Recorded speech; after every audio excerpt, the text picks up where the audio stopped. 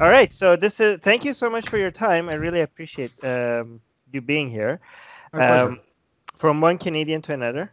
I don't know if we're fellow Canadians. And can you introduce yourself to our audience and let us know what your expertise are? Sure.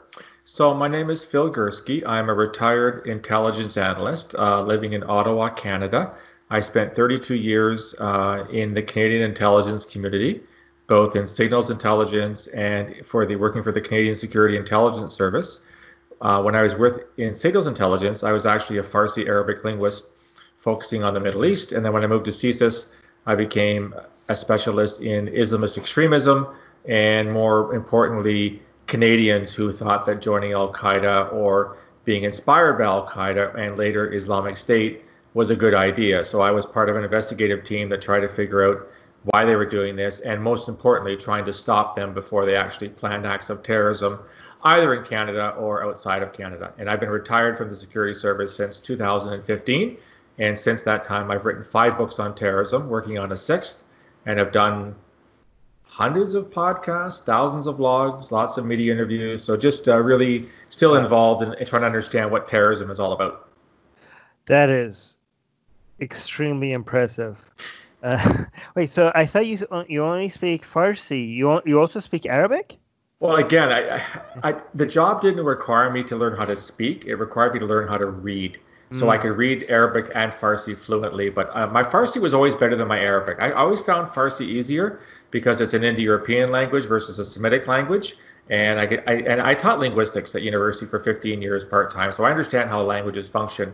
So to me, being a native English speaker, an Indo-European language is just that much simpler than a Semitic language. Arabic is one of the most difficult languages to learn. I know because we were forced in Iran to learn Arabic in school, but the only thing we learned how to do is how to pass the exams, not really necessarily how to communicate. And I remember all of us in school used to hate having to learn Arabic. And we didn't take it seriously. I mean, we aced the exam, but I can't speak Arabic, even though I aced every single one of my Arabic exams. But I wish I took it more seriously.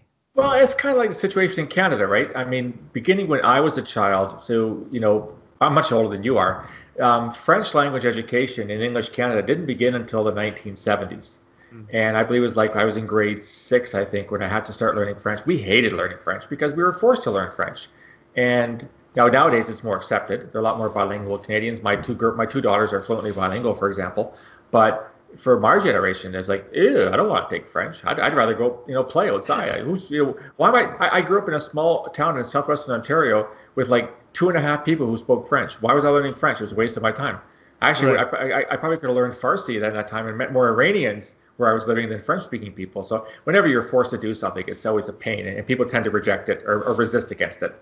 Yeah, and it's that is there in Iran, but also added to that the fact that the people that I was mostly surrounded by and grew up with were more liberal type people in Iran, and they also had this resentment of having to learn something that is Islamic, and the fact that is like not, Iranian, this foreign, invasion of Iranian culture, and so that resentment being forced on them. That adds to that fact that they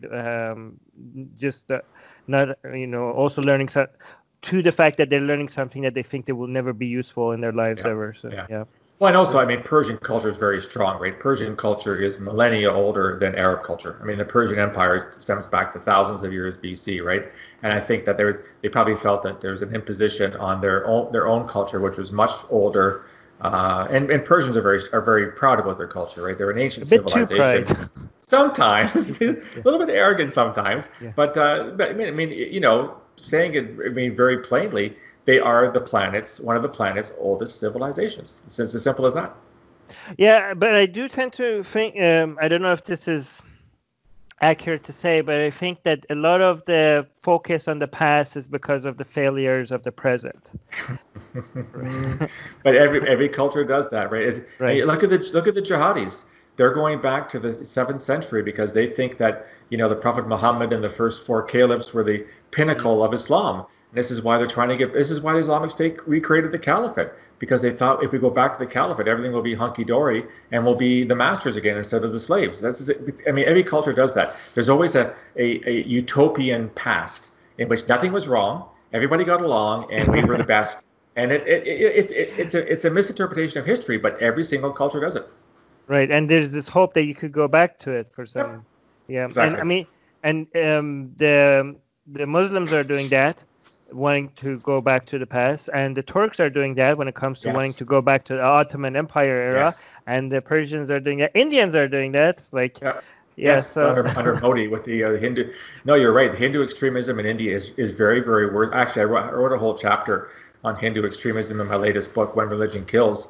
I get really worried about what Erdogan's doing in Turkey. He's trying to basically go back to, as you said, the Ottoman Empire, which was dissolved in 1924. You can make things better without hearkening back to something that happened 1,400 years ago. You can make your life better now. Your book is called When Religion Kills. So you are actually not dismissing the role of religion in these behaviors. Oh, not at all. In fact, I fight against constantly people who say so when I was working for CSIS, so the Canadian Security Intelligence Service, we'd go out and have talks with people, just ordinary Canadians, just to explain who we are, why what we do, not how we do it because that's secret, but why we exist. And they would always say, okay, you go out and talk about Islamist extremism, and people got very, very upset. They said, well, why are you calling it Islamist extremism? I said, because the terrorists are using Islamist beliefs. They are using the Quran. They're using the Hadith, the sayings of the Prophet Muhammad, to justify what they're doing. I'm not saying it's normative. I'm not saying it's accepted mainstream version. But for you to tell me that religion has no role in this, I give them a very simple test. Go out and listen to any single broadcast by Al-Qaeda, Islamic State, Al-Shabaab, Boko Haram, whatever. You won't get 2 lines into a propaganda video without a recitation of the Quran or a reference to Muhammad. So they see that as religious justification for what they're doing. Again, I'm not saying all Islam stands for terrorism. I'm just saying that to say that these guys don't use religion is false. In the same way that Hindu extremists in India use Hindu religion. And Buddhist extremists in Thailand and Sri Lanka and Myanmar use Buddhist teachings to justify, and Christian extremists use Christian teachings to justify violence. And Jewish extremists use Jewish teachings to justify violence against the Palestinians in the West Bank. Again, I'm not equating religion with violence. I'm just saying that people can use religion to justify violence. Well, I mean, I'm not going to get the way that we say it. I'm not going to get into that discussion with you because I want to focus on terrorism and strategy and intelligence. But the way we say it is that Islam is inherently violent. Muslims are better than Islam. Christians are better than Christianity. Jews are better than Judaism, and Hindus are better than Hinduism. So I don't say. I do agree. We think, like people that agree with me, that Islam is inherently for violence and terrorism. Well, now we call terrorism, but Muslims aren't. And just like Christianity, just like the Bible is definitely is anti-woman. The Bible does teach you that women should be silent and have no position of authority. Yet most Christians disagree with that position. So exactly, and every religion has been used in the past. You know what? If you went to battle against somebody who was from a different faith and your side won the battle, what was the first thing you did? You thanked God for being on your side. God led you to victory. God was the one who enabled you to be victorious against your enemy who didn't believe in the same God. I mean, every religion has done that. You go to the Old Testament, my God, every second verse in the Old Testament is the Israelites fighting somebody and defeating them because God was on their side. And the same thing in the Quran. The Muslims prevailed because Allah was on their side. I mean, the Hindus prevailed because the god Ram was on their side. Yeah, no, you're absolutely right. Every religion has a heck of a lot of violence in it, but that is, and I like the way you put it. I mean, that every person who happens to own that faith does not represent the violent past of that faith. And every religion has good and every religion has bad. And I think, many great things have been done in the name of religion, and many terrible things have been done in the name of religion. I wish we had more of the former and less of the latter. Well, when Muslims and Christians and Jews do good thing, I don't give the credit to the religion. I give the credit to them, to the individuals. Okay. There's a quote. I forget. I think it's Weinstein who said that. It says, "Good people do good thing. Good people do good thing, and evil people do evil things with or without religion." I know it's not exactly how he said it, but for good people to do evil things, that takes religion. That's what I Very think. interesting. I haven't heard that quote before. Interesting. Yeah. Interesting. So it's what you said is also very interesting when it comes to giving credit to religion when because of their victories.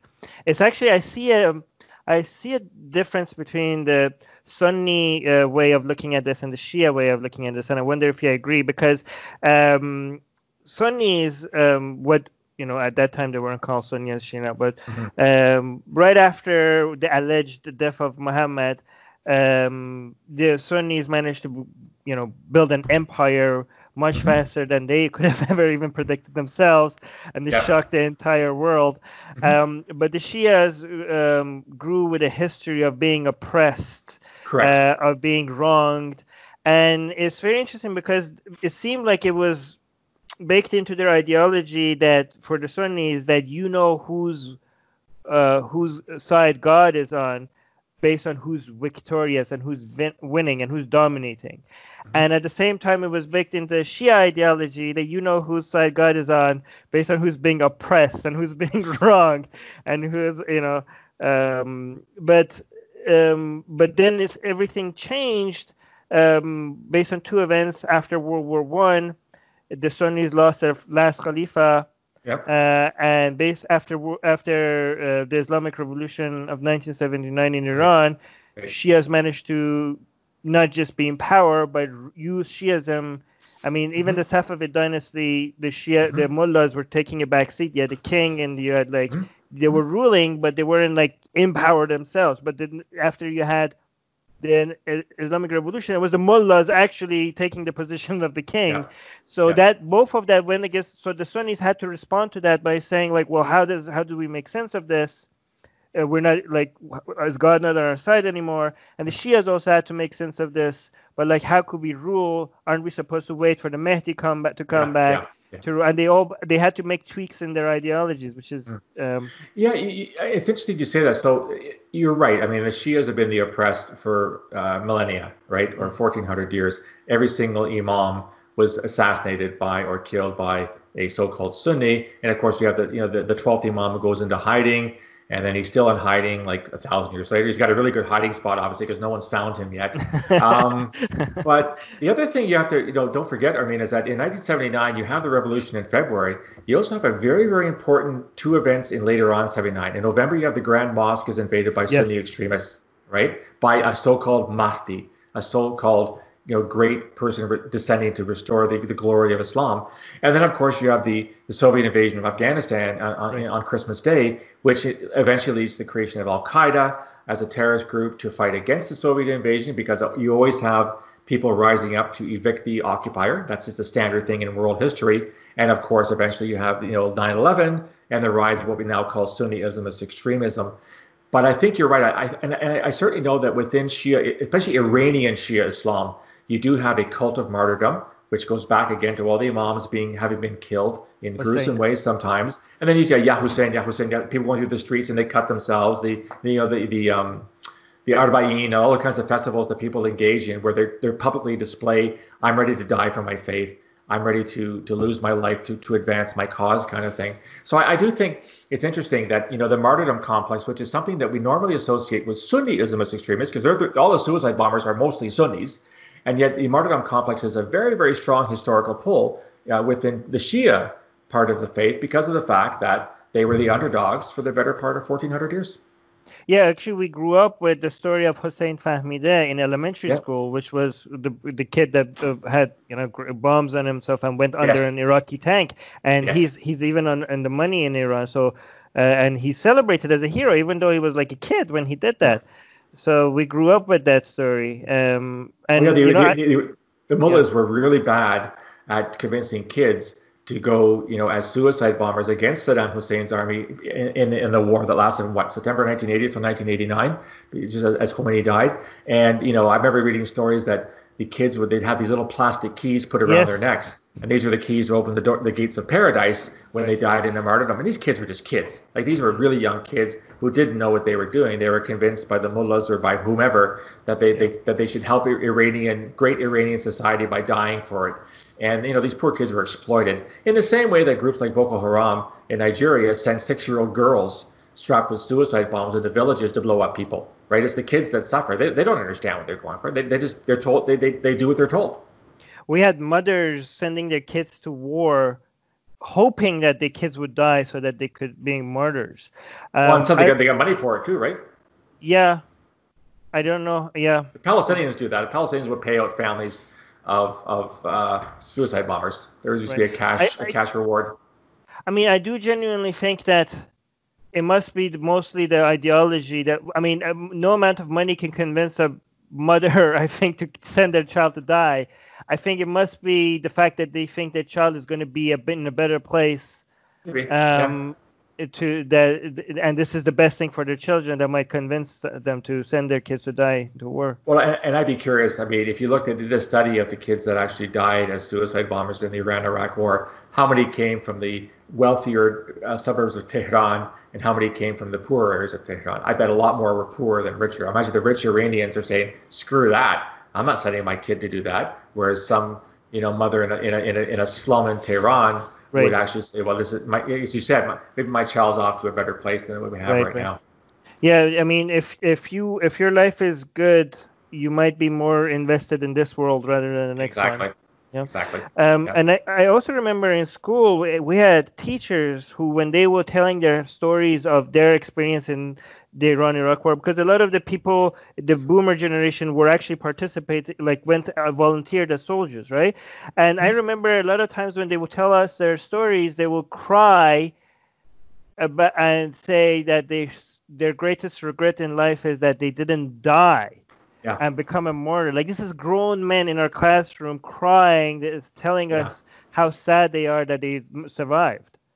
I guess it goes to show, we used to call those people brainwashed. I don't think the term brainwashing is used anymore, but it certainly goes to show how convinced and dedicated someone can get to a cause, so much so that they will actually sacrifice their own life and feel like less than perfect if they don't achieve that. So I'm not actually surprised by that. I mean, ideology, whether it's a religious ideology or political ideology or what I used to deal with, terrorist ideology, can be a very, very strong part of your life. You almost kind of give yourself up to it, and you want to do anything you can to be accepted as a member in that group, and therefore you'll listen to the words of others. One thing that I worked on a lot was, how is it that people become radicalized? How do they actually adopt the ideology?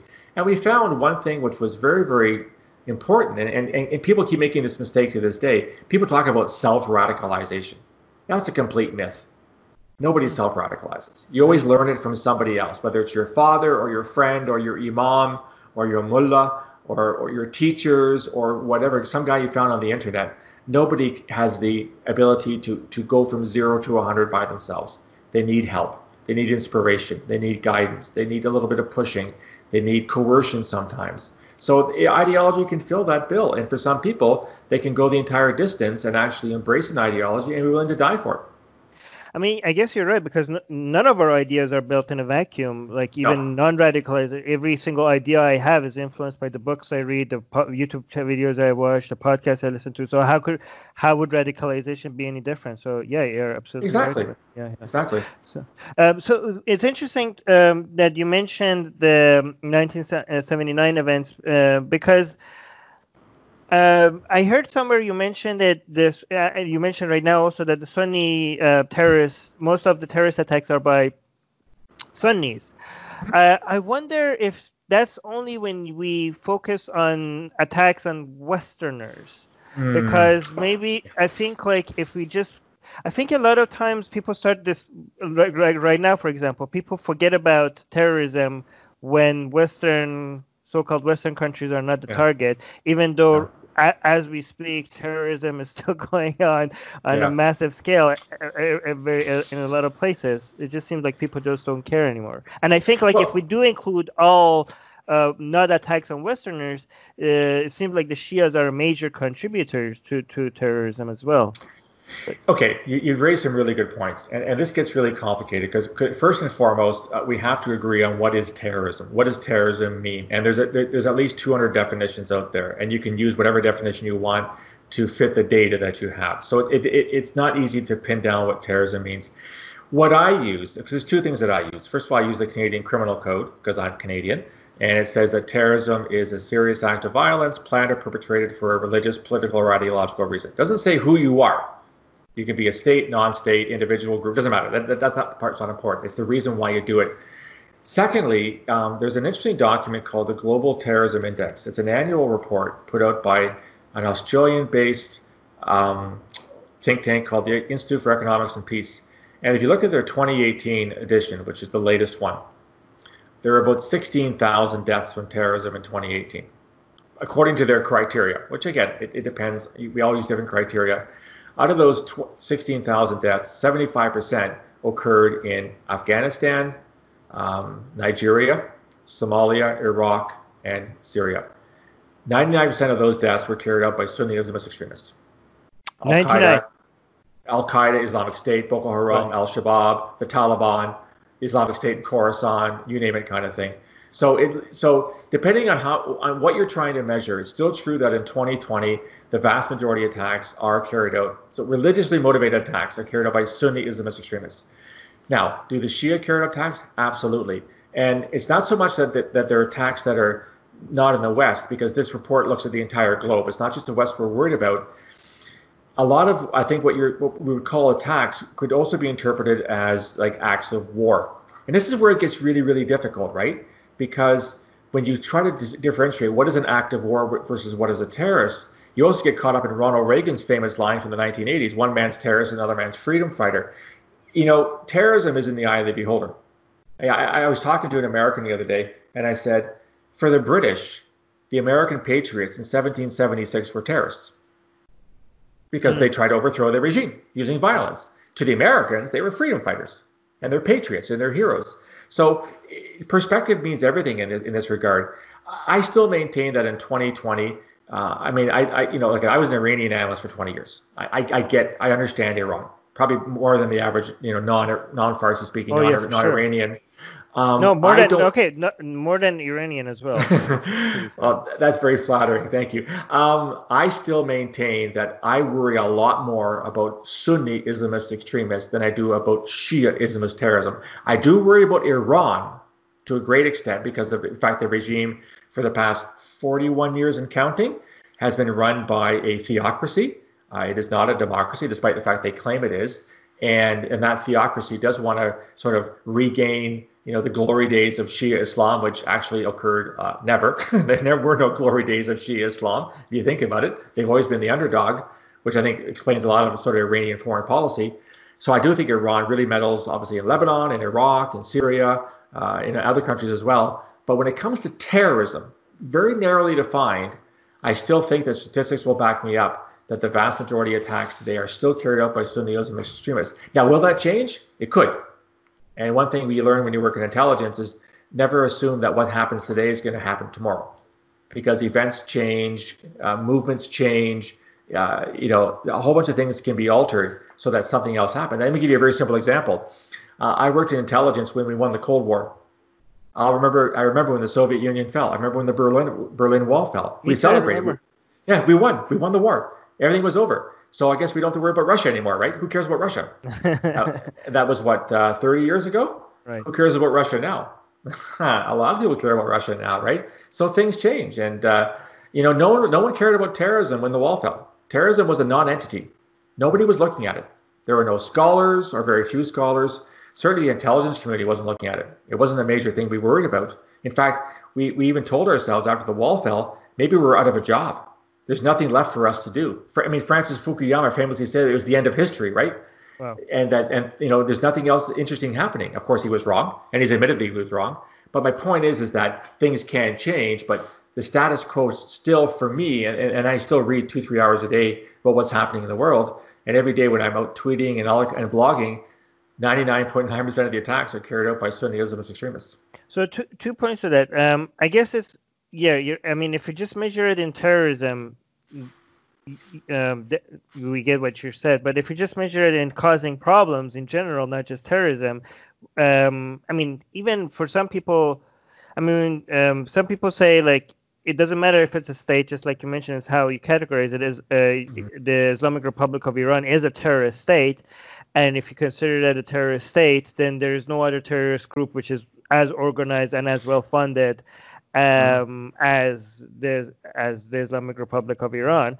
That's one. But even if you don't consider it terrorism because it's a state, they are still causing the most amount of problems in the region. I mean, yes, if you look at the Sunni countries, Sunni regimes, they're not necessarily, funding terrorism themselves. There's terrorism groups inside them, but they also don't have this imperialist attitude. They're just mostly trying to defend their borders but Iran is actually trying to bring back the Persian Empire and is meddling in Iraq and Syria and Lebanon and Yemen, and everybody else is playing a defense game. So that's what makes Iran a more hostile force in the region than anyone else.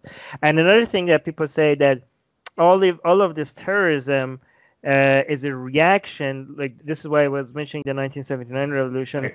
It was a reaction to Iran's meddling because right after the 1979 revolution and Iran building proxies around the region, it was Saudi Arabia's response to Iran's proxy building that made them start, exporting Wahhabism around the region, as far as Pakistan and now as far as Indonesia, and that's right. Wahhabism that was response to Iran was the source of all this terrorism. So that's I wouldn't go there. I think that the Saudis have their own interests. I think the Saudis have their own program. I'm glad you mentioned about the spread of Wahhabism. The spread of Wahhabism coincides with the increase in the price of oil in the 1970s, 1973 oil crisis. The Saudis all of a sudden found themselves flush with cash.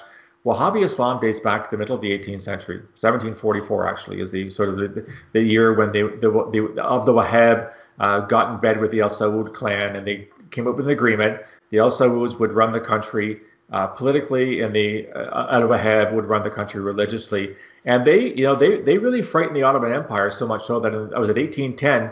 They sent an army down to what was then Arabia before it became Saudi Arabia and kicked the crap out of the Wahhabis because they were really afraid. And then, of course, beginning in the 1920s, you had the Ikhwan that took over basically all of Saudi Arabia. And so you've had a Wahhabi state since the 1920s. So, and the only reason that it took them until the 1970s to spread their hateful, intolerant, very, to me, disgusting interpretation of Islam worldwide, because they finally had money. They were flushed with cash because of the oil crisis. And this is why you have Indonesia today really worried about what? Wahhabi teachings. I mean, Indonesia's got to be the most chill Islamic country on the planet, right? Used to be. Used to be. But why they're not now? Because they've had a lot of influence from Wahhabi clerics. And so I think that the two, I'm not saying that wasn't partly a reaction to the Iranian Revolution, but first of all, it predates it. And secondly, I do think the Saudis have their own agenda. I think they're trying to do things because they do believe that their particular austere interpretation of Islam is superior to that, not just the Shias, but even other forms. I mean, the Wahhabis hate the Sufi, for God's sakes. They hate anybody that doesn't think the same way that they do. I mean, that's what the House of Wahhab thinks. The House of Saud sees all of this Wahhabism as an inconvenience that they have to deal with. I mean, the House of Saud mostly worships money than anything else. No, they do. But like I said, that this bargain between the Sauds and the Wahhabs dates back to 1744. I mean, you could say that currently MBS is a reformer. I've got different views on that, by the way. I don't like MBS. Oh, no, I called him out from the very beginning as a problem. He's an autocrat. He's a very nasty man. Not just because of what he did to Khashoggi, but other things as well. But I do think there is this struggle for the soul of Islam, and I think it's portrayed as the Saudis on the one side, and they'll be the champions for Sunni Islam, and the Iranians will be the champions for Shia Islam. And there's no question that they're clashing in Yemen, they're clashing in Syria, they're clashing in Iraq. And I think that part of that is the fact that neither of them wants the other side to win. The Iranians want to regain the greatness of the Persian Empire. The Saudis see themselves as the keeper of the Haramain, right, the two holy sites. And therefore, they should dictate who rules the roost when it comes to Islam. So you've got two significant powers, both of whom think they're right, and both of them would like to kick the snot out of the other one because they don't like to share that kind of Right. mantle of Islam. But the thing is, though, from the very beginning, the marriage, both the literal and the figurative marriage between the House of Saud and House of Wahhab was House of Saud looking at Islam as a tool, but House of Yes. Wahhab looking at Islam as a goal. And I Yeah. think it never changed like that. That whole idea never changed. The reason, but by the way, the reason why I think like the growth of Wahhabism is a response to Iran. You mentioned the oil prices going up in 1973, right? Yep. But Wahhabism was not a force. I mean, yes, it predates that by a lot, but it wasn't. It was mostly a Saudi thing until 1979. The exporting that ideology to around the planet only started after 1979. It does, but don't confuse correlation with causation, right? I'm not doubting that what you're saying is partially true in the sense that the Saudis saw an opportunity because maybe they feared the spread of Shia Islam led by the Iranians, and therefore they thought they had to preempt that. But in all honesty, was there any real danger of the Iranians exporting Shia theocracy to Indonesia? Was there any real danger of exporting Shia theocracy to North America, which the Saudis have done as well? I've been to mosques in Canada, and I've seen the Wahhabi Qurans in the mosques in Canada. So I'm not trying to underestimate that Iran, as I say, is a nasty actor and one we have to worry about. But maybe this was a bit of an overreaction. But if this is true, a bit of an overreaction by the Saudis, who just wanted to stop any possibility that Iran would gain the upper hand. Well, I mean, I think for it growing to Indonesia and United States, that wasn't the Saudi plan. That just Wahhabism is just, I think, it just grew out of their hand. Like I think Iran managed to have a much tighter leash on their proxies. Like the proxies of Iranian regime is filled with people who with non-Iranians who give their lives for Khamenei. But the Wahhabism, the ISIS and Al Qaeda who grew, they would actually now behead the Saudi monarchs themselves. No, I know. No, you raised a really good point. I mean, I think what's happened is the Saudis have kind of lost control of the game here, right? They thought they had this deal with the Wahhabis, and now they know that they're actually the enemy. In fact, Bin Laden said that, right? Bin Laden said that back in early 1991 when the Saudis asked the Americans to come in. So when Saddam Hussein invaded Kuwait, I remember I was working intelligence at the time, the Saudis were scared. They're scared out of their wits because the Saudis couldn't fight a battle if you paid them. They're hopeless. They're useless. So they called the Americans in to protect us. And Bin Laden said to the Saudi king, "Don't call in the Americans. We'll do it for you. We'll protect you against Saddam Hussein because we hate them as well." And then when they called the Americans in, Bin Laden said, "Okay, that's it. You're no longer my friend. You're no longer my enemy." And this is why you had the bombings in '96 in Hobart, and then you had, of course, 9/11 and everything else. So it was a miscalculation by the Saudis at the time. But it wasn't hard to understand. The Saudi-U.S. relationship has been very, very, very, very strong since the 1930s. It was American technology that exploited their Saudi oil. It was the American deal between Roosevelt and Al Saud and the Great Bitter Lake, whatever, 1940, whatever the hell year it was, where they agreed to become partners, kind of thing. So, but they in some ways they miscalculated, and as a result, they are now seen as part of the problem. This is why you've had the terrorist attacks in Riyadh, in El Khobar, and a variety of other places over the past 25 years. I mean, that's a very good point, very interesting point, because I can't imagine what the Bin Laden and his people were thinking when this happened, because they went all the way to Afghanistan because they could not accept infidels on Muslim land. That was the entire point of fighting the Russians.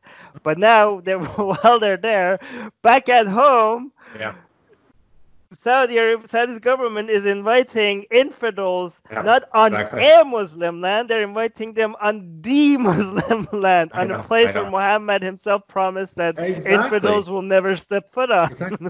And so Al Qaeda said, look, we defeated the Soviets. We defeated the second greatest army on earth in 10 years.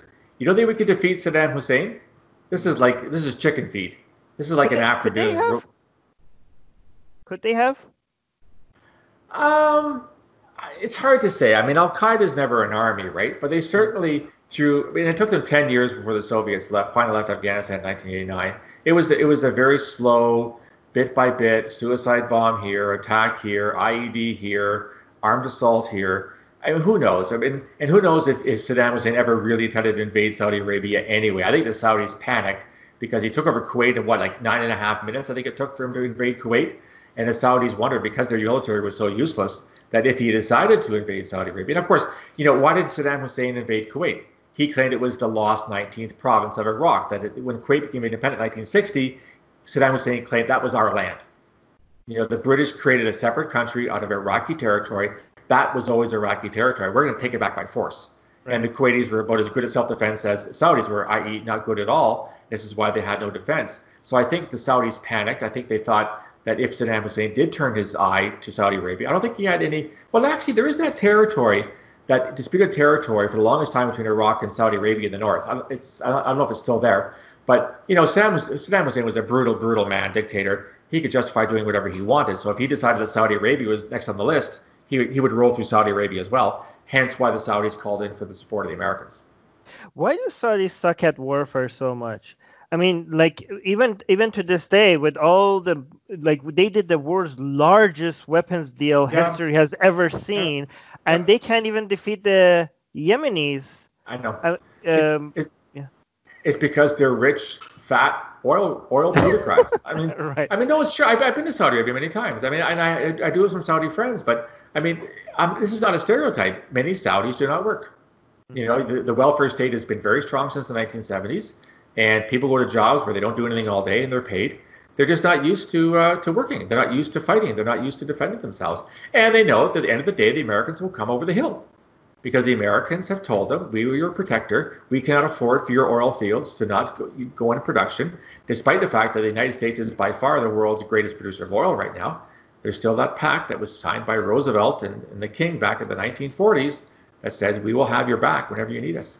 That's why they're so terrified right now, because as the United States makes more oil and as oil demand goes lower and lower, Saudi Arabia is worried about how reliable they're screwed, right? Yeah. Without oil, Saudi Arabia is done. This is why MBS is trying to make this new technology park, this new city in the desert kind of thing. It's not going to work. It's not going to work. There's no culture of doing that in the country. And again, I'm not dismissing there's some great Saudi citizens, probably very entrepreneurial, all that kind of stuff. But the country doesn't have that culture of working your way up, as entrepreneurs, starting business, because oil has been always there. And, the Saudis can pump it out for what, like $1 a barrel, and sell it for, at its height, $120 a barrel. Look at all the money coming in. And let's face it, how many people in the Saudi oil sector are Saudis? Historically, very few. They're all Americans. No, there's probably more Saudis right now, but historically, there were very few of them. This is why Saudi Arabia is sending a letter to China saying, like, what you're doing with Muslims there is A-OK, and we congratulate you with your anti-terrorism, because they're desperate for more superpowers to be allies with them. I mean, the people that are supposed to be the guardian of the two holy cities are now defending the worst human rights atrocity like on the planet against Muslims. Like, this is it's unbelievable. Like, I thought that they're such big hypocrites that they wouldn't say anything against China, but to actually send a congratulation letter to China, that I didn't even see. That was like unbelievable. I'm glad you raised the whole Xinjiang situation, because I talked about that in my second book, I think. What China is doing to the Xinjiang Uyghur Muslims is genocide.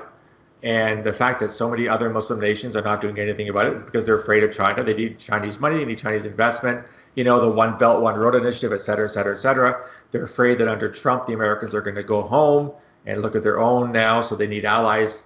But yeah, for the Saudis and many other Muslim nations to not call out China, what it's doing to the Uyghurs is criminal. It's absolutely criminal. It's very interesting, because we consider ourselves anti-Islam activists, but we also consider ourselves pro-human rights and to defend Muslims, even though we're against Islam. We try to and I think, like, on a per capita basis, we are us anti-Islam people are calling out the atheist regime of China more than a lot of Muslims are. Like, there's a lot of silence. I mean, at least we give credit to Turkey for. I don't know if we should give them credit, because it seems like strategic, but it seems like Turkey is the only country that is calling it out. Like, I don't understand. Even Iran is not calling it out. Yeah. No, it's sad. It's very sad this is happening, because, these poor people, Now, see, here's the problem with the Uyghurs. Yes, there are Uyghur terrorists. And in fact, there were a lot of Uyghurs that fought for Islamic State. They're amongst one of the greatest per capita contributions to the foreign fighters for Islamic State in the 2010s. And there have been dozens of terrorist attacks in China carried out by Uyghur Islamist extremists. But the response of the government is a million times disproportionate to the actual threat.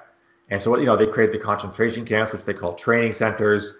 They've destroyed hundreds, if not thousands, of mosques in the region. They're forcing people to stop wearing certain clothing. I mean, it's just separating families. Yeah, but see, that's what autocratic regimes do, right? Because they can get away with it, and B, they know if they're powerful enough, no one's going to say anything. And it's exactly what you said. I mean, a lot of people aren't saying anything against them, so they keep doing it. And who's going to stop them? And isn't this a recipe to actually create more radical terrorists? It is absolutely. And I mean, the Chinese are not dumb. I don't think they actually mind. Like, they must know that this is going to cause more terrorism, but maybe they don't mind more terrorism because they might justify what they're doing. I don't know. It's the regime of Xi Jinping. If you understand it, I'd like you to explain it to me, please. I mean, the actions of the Chinese government over the past couple of years have been very, very hard. I mean, look at you and I are both Canadians. Look, they just charged Michael Spavor and the other Michaels with espionage. They're going to get convicted of espionage, despite the fact they're just two guys that were caught up in the whole Huawei affair here in Vancouver. Trying to predict what China does and why it does it is a very difficult. And I'm not a China specialist, so I won't go down that road. Right. But there are a lot of things that China does that I think we all could agree are, what they're doing in Hong Kong, what they're doing in the South China Sea, the so-called 9-dash line in the South China Sea. There are a lot of things that China is behind that certainly we should be protesting about more in the West. Yeah, I mean, you're just being humble, saying you're not. I mean, but it doesn't take a specialist to be able to call this out as a human rights, as the greatest human rights violation of our time. I mean, I don't know. Yeah, I mean, what will you say right now is the worst things happening? Because I think a lot of people have stopped paying attention because it's not it's not in my backyard, so they stopped caring. But I mean, I think that what China is doing and what Saudi Arabia and Iran and United States and some European countries are doing into Yemen, that's high on the list. Libya. Oh yeah, Libya is just so complicated and so many external factors right now involved that people can't even comprehend what's happening there. It seems like, do you think like that there's going to be a major conflict between Turkey and Egypt because of Libya? Like, I don't know. It's hard to say. The way I look at Libya is, everyone hated Gaddafi for years, and rightly so. He was a dictator. He was a sponsor of terror, all that kind of stuff. So we finally got rid of him. And what did we get in return? We got complete chaos. We got a civil war, as you said. Turkey is supporting the General National Accord government. You have the Emiratis, the Egyptians supporting General Haftar. You have Russian mercenaries in the region now. You have the European Union on one side. You have the Italians on the other side. I mean, it's just a complete mess right now. And I'm not saying that I wish that Gaddafi was still around, but boy, a bunch of Libyans are probably saying things weren't that bad under Gaddafi compared to where they are right now. The other crisis that everyone's forgetting about is what's happening in Myanmar with the Rohingya. Oh yeah. There's over 1 million Muslims that are living in squalid refugee camps in Bangladesh and near Cox's Bazar because the Myanmar government does not consider the Rohingya to be Myanmar. They said that they are immigrants, that they are interlopers, and they don't belong. Myanmar recognizes 56 ethnic groups, and the Rohingya are not amongst those 56, which justifies the military campaign of razing villages, burning them to the ground, raping women, killing men, killing babies. And 1 million Rohingya had to flee for their lives over the past couple of years. And everyone's forgot about that crisis right now, too. It's not showing any signs of getting resolved.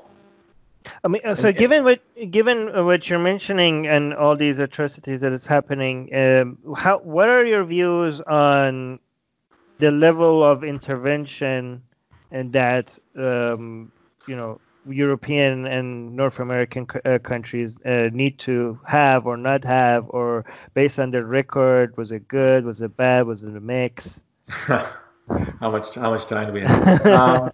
The problem is that you're damned if you do and you're damned if you don't. So let's just use 9/11 as an example. In the days after 9/11, 3,000 people dead, in New York and Washington.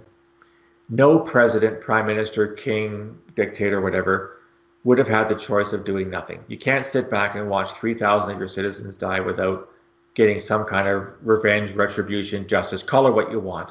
So when President Bush decided to go into Afghanistan shortly after, that was the only choice he had. There was no second option, right? So they went to Afghanistan, they tried to find al-Qaeda, they tried to find bin Laden, they bombed the caves in Tora Bora. Bin Laden wasn't killed for almost 10 years. He was killed in May of 2011, and he was found in a compound in Abbottabad, Pakistan, not in Afghanistan. The problem is that the Americans had no choice to go in, and their goal was A, to find al-Qaeda, B, to prevent al-Qaeda from carrying out an attack like that ever again, and C, if they're lucky, to help build a representative government in Afghanistan so that the Taliban couldn't gain power and serve as a host for al-Qaeda or whatever in the future. Al-Qaeda is still around, so that goal wasn't accomplished. They did get bin Laden, but it took them 10 years. And the third goal, I don't know how much you follow Afghanistan. I follow it daily. There are terrorist attacks on a daily basis in Afghanistan. Yes, the Trump administration is in peace talks with the Taliban to form a government because the Taliban refuses to recognize the government in Afghanistan. And they've said quite categorically, if the U.S. leaves, we're going to recreate the Islamic Emirate of Afghanistan. So and they can. Goodbye human rights, goodbye rights for women, goodbye rights for non-Muslims, et cetera, et cetera. So the answer to your question is a complicated one. Sometimes by going in and taking action, we can achieve some good. But the problem is the longer you stay, you overstay your welcome. And that has happened with every single occupation in history. People don't want you sticking around. If you want to come in and help, then get the hell out. Don't stick around, because when you stick around, bad things happen. So look at the invasion of Iraq in 2003. Everyone agreed that Saddam Hussein was a miserable son of a bitch, and we're glad he's dead. But is Iraq any better off now, 18 years later, than it was in 2003? I don't know if I would say the answer to that question is yes. And the longer the Americans stayed, you have mistakes happen. Mistakes, drone strikes that kill innocent civilians. An American convoy that feels threatened and starts opening fire on women and children. Those just things are natural things that happen because of occupations. You basically, you're there too long, and that people want you to get out. And if you don't get out willingly, then you get sort of guerrilla campaigns, and you get freedom fighter campaigns, and you get terrorist campaigns. People saying, we don't want you here, you have to leave, and we'll force you to leave if we have to. So I guess it's a long answer to a very short question. I don't know what the best intervention is. Is it strictly humanitarian? Then you have to get the acceptance and agreement of the local people to do that. And I can tell you right now, Myanmar is not going to accept any international aid into its own country to help the Rohingya go back to their villages. As far as Myanmar is concerned, they're not really part of our country. They're not citizens. Good riddance to bad rubbish. You can live in Bangladesh, because they claim they're all Bangladeshis ethnically. Go live in Bangladesh, which is your real country, not ours. So can you imagine sending the military into Myanmar to resolve this? That would be a disaster. So if you're talking intervention, what kind of intervention would you advocate, and for how long? And what is your plan? What is your plan for day 1? And what is your plan for day 100 and day 300 and day 1,000? That's where it gets complicated. So, when you say damn if you do, damn if you don't, again, when you leave Iraq, they did leave Iraq, and then ISIS grew out of that. So then they're like, okay, we have to go back in again. Yep. So, we say terrorist group grows when you're there because people are upset that you're here, but then they also grow when you leave because you're not there to fight them. Yeah. So, but then people say it's not our problem. Why do we have to deal with it? And then when you don't deal with it, and you're like, okay, let's wash our hands off of it, we're not going to deal with it, then the human rights violations happen, and people say like, what happened to never forget? What happened to why is the world sitting by and letting this happen? So I don't know. Those are all very valid points, and we live in an era where the pictures are on our laptops instantaneously. We see what's happening within seconds of it happening. Think back to 100 years ago. There were atrocities on a massive scale historically. You never heard about them because there was no New York Times. There was no Al Jazeera. There was no BBC. There was no satellite. There was no internet. People didn't find out about the massacres in Africa and Asia and North America and South America. You just didn't hear about them. Nowadays we hear about them. And I think our conscience as human beings tells us we cannot stand for that. Doing nothing is not an option. we have to do something. The problem becomes, what is that something going to look like? Is it a military occupation? Is it sanctions? Is it humanitarian intervention? Is it the UN? Is it negotiations? Is it, I don't know. I mean, I don't think there's any optimal solution in these scenarios. And this is why I say you're damned if you do, damned if you don't, because it almost seems like no matter what you do, if you do nothing, people will die. If you do something, people will die. So I guess you make the calculation, where will fewer people die? When I intervene or when I don't intervene? And of course, none of us has a crystal ball. So how do you make that call? They say there are no solutions, only trade-offs. I think so. Yeah, and I think it's because life is complicated. You've got multiple actors with multiple agendas. Nothing is perfect in this world. And I'm not trying to say this to dismiss or to undermine some very good people who are trying to do very good things. My heart goes out to them. But you know, I'm a realist. Like I'm just an old intelligence guy. I live my life in the real world. I saw a lot of things, and there's certain things about the human condition and certain things about human history that I fear are not going to change anytime soon. So I'm not saying that we could ignore this stuff, but we have to accept that bad things are going to happen, and we try to minimize those bad things, but we're not going to eliminate them. And let's not pretend we're going to do that. And it sounds very negative. To me, it's just accepting the world for what it is. Right. I mean, that's very. I mean, for example, in Iran, for example, you're very right. Like even for Iran, like when you talk about United States intervention in Iran or not, even among Iranian people seems to be a major split, and there's no reliable statistics to see exactly where the split is. But a lot of people will welcome, for example, United States coming up and helping them get rid of the regime. And a lot of people, another group of people are like, no, this is like, stay out of it. This is our revolution. Let us handle it. But some other people are like, well, how's that been working out for you for the past 40 years? But there are also, I mean, and also the regime has its own supporters as well. I mean, some people underestimate that. A lot of people think, like, based on the protests that they say in the street, that everybody in Iran is tired of the government. I mean, I would think the government has its own at least 10 million supporters out of 80 million. Yeah. Probably. So there's that as well. But what do you think, like, when it comes, like, if you use Iran as an example, what does help? Like sanctions? Should they topple or not? Topple the government? Not topple the government? Work with the activists on the ground or stay out of it? I think that we missed a real opportunity with the election of Khatami as president. I thought he was somebody who reached out as a partner, and I'm going to say this, and I'm going to be criticized for it.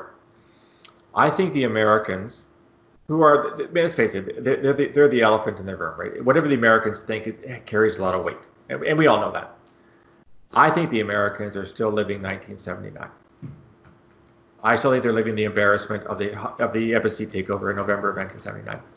I think they're living the embarrassment of the failed rescue. Remember the rescue attempt in the Saudi desert? The helicopters crashed into each other. Yeah. They called it. Khomeini called it an act of God. Yeah, exactly. Yeah, whatever.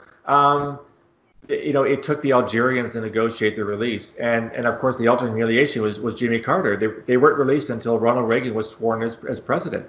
So Carter couldn't even claim to have gotten the Americans out. I think the Americans have a disproportionate hate for the Iranian regime, which is a nasty regime, and that when Khatami came around, Bush made his famous Axis of Evil speech, which is one of the stupidest speeches in the history of the planet. Because, first of all, it made no sense. North Korea, Iran, and Iraq were not allies to any real significant extent. There were three random countries that put on a list. And I think the people that in Iran that saw Khatami as something different, and maybe someone who could breach that gap between the West and Iran, was finally elected as a president in our country, and we slapped his hand away. And then, of course, the mullahs themselves undermined Khatami when he was president. I get that. I'm not trying to dismiss either. But I do think we missed a grand opportunity to make some progress. And in fact, Iran did extend a hand to the Americans after 9/11, saying we can help. Now, were they also hosting some Al Qaeda guys? Yeah, probably.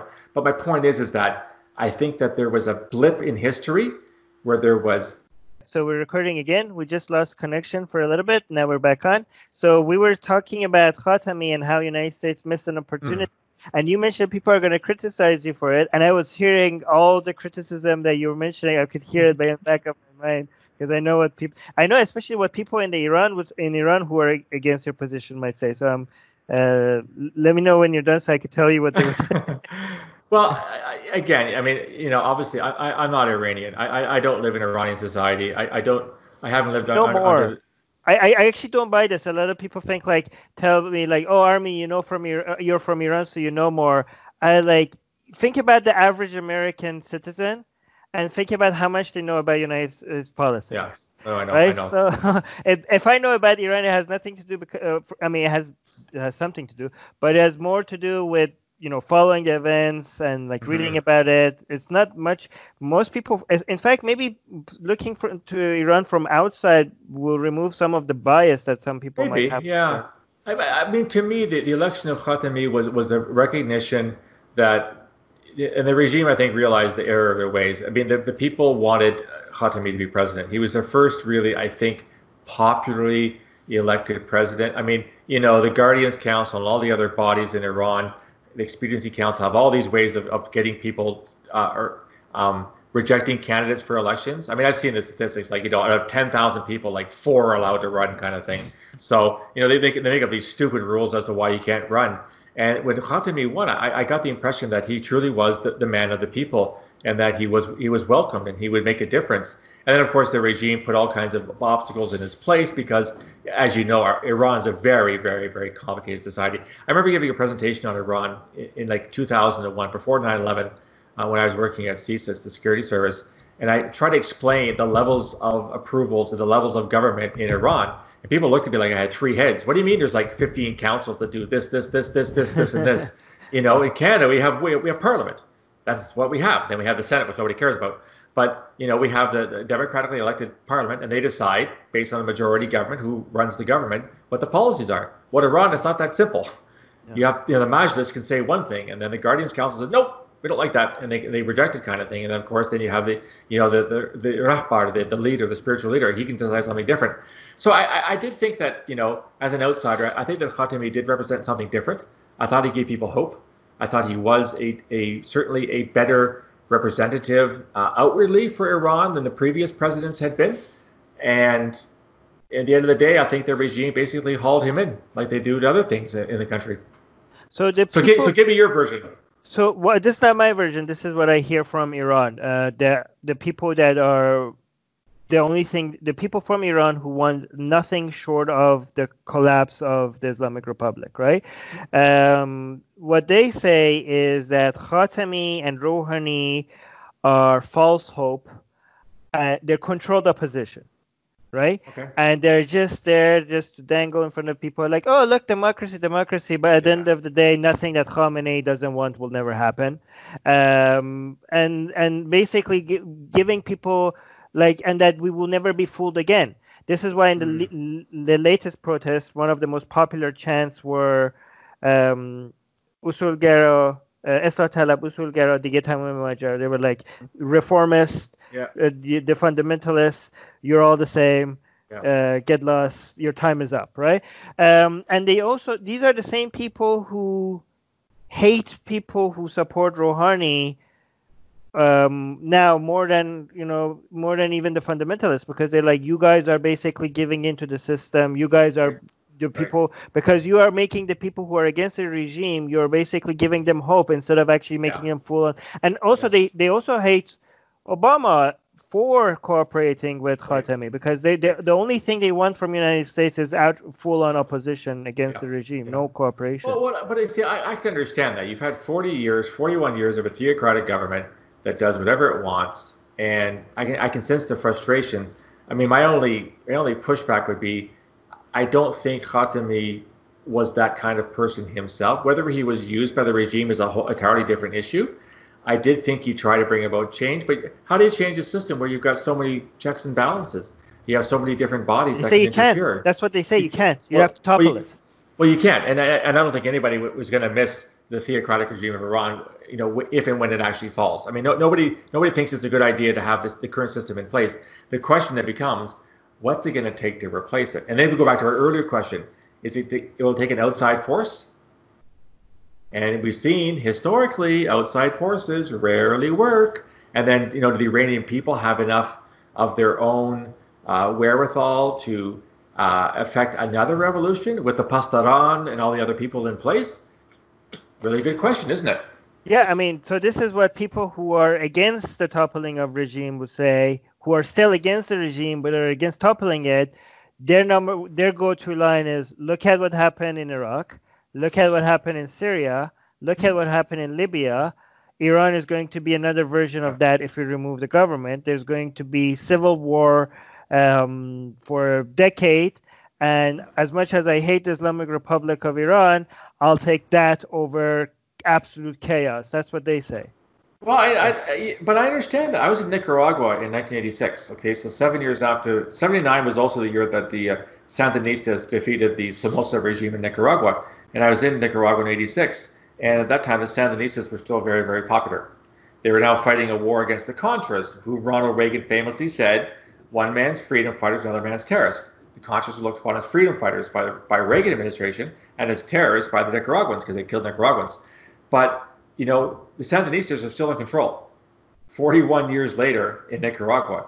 You find one Nicaraguan who likes the Sandinistas. But do they want to go through another Nicaraguan revolution, which, by the way, took about 16 years for them to get rid of the dictator? You have to ask the people that question, right? What's worse, the status quo, or what might come after the status quo? So the response to that is a bit of a, I don't know. I mean, if you probably noticed, Iranians are extremely racist against Arabs, right? Yes. And it's that Persian superiority thing. Yeah, the Aryan superiority. Yeah, the Aryan superiority. Like, Yep. Proud Aryans, Iranians are.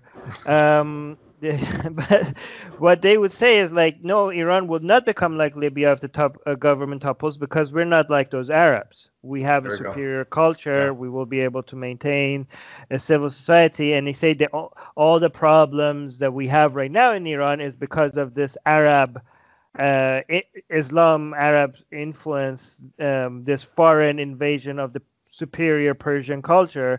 Once we get rid of that, right. And another thing, I mean, I don't know if you also noticed, some of these Aryan supremacists who used to identify as Zoroastrian instead of Muslim, yes.